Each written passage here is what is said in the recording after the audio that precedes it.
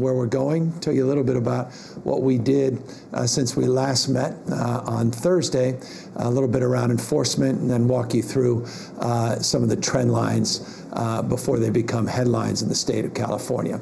Let me update you briefly on the number of counties in the state of California that we're monitoring.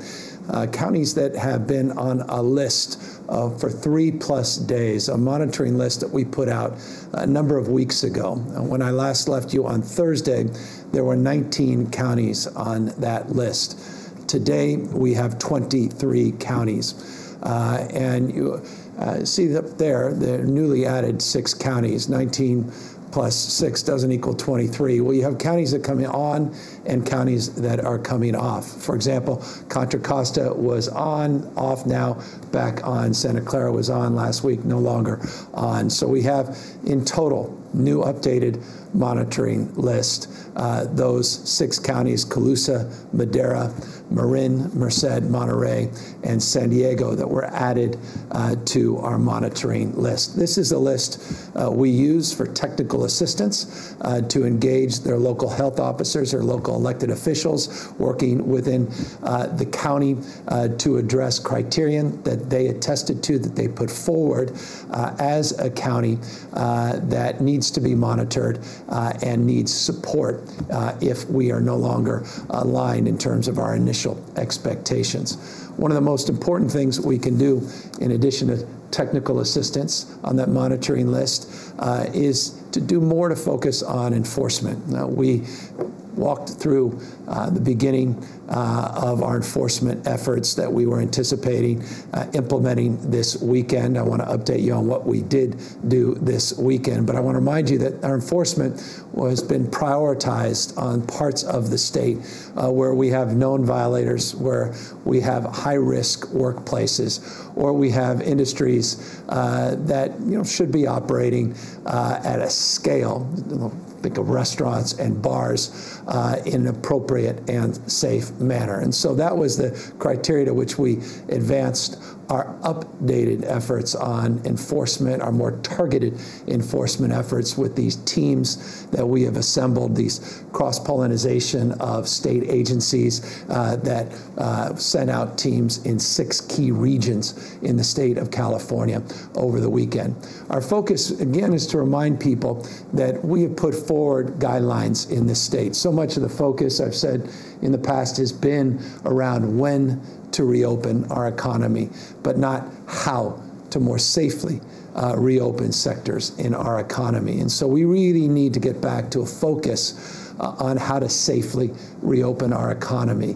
Well, what are the mitigations that need to be in place? What are the expectations that we set forth as it relates to wearing masks, both from a staff perspective and a patron perspective? What are the physical distancing criteria that we have attested to and put into place pursuant to those state guidelines?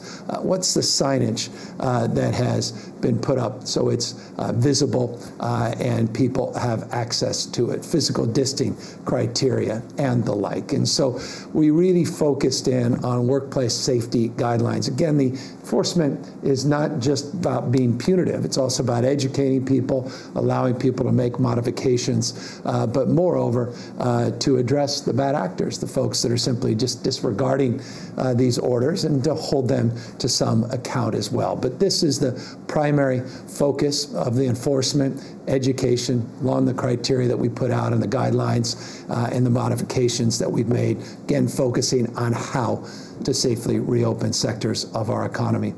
Over the last few days, we significantly increased our enforcement in these 3 critical areas. We had close to 6,000 in-person visits to bars and restaurants just from the Department of Alcohol Beverage Control. So ABC visited just shy of 6,000 establishments over a few-day period. You'll see over 440,000 individual contacts that were made, phone calls, visits, emails, and the like through OSHA and our Department of Industrial Relations. And I mentioned on Thursday the Board of Barbering and Cosmetology. We have to focus, obviously, on concerns in salons and the like. And so we directed, based upon input we were getting from county health officials, again, targeting these counties that are on the watch list. We targeted licensees that we had either received complaints about or had information that was concerning that we needed to get clarified. So significant improvement and increase in enforcement over the weekend.